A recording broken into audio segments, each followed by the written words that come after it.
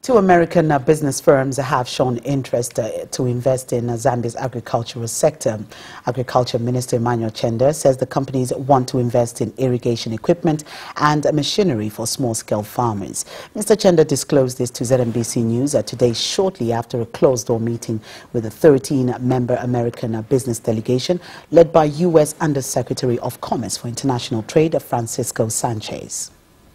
So somebody who has shown interest in investing into irrigation. So we'll be following up this issue. There was also an issue of mechanization for the small-scale farmers. As you know that most of us farmers use basic tools to produce their commodities.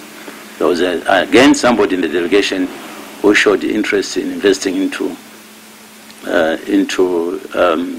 machinery, plant and machinery, farming equipment. So yes, the meeting was productive, and we're happy that we met them.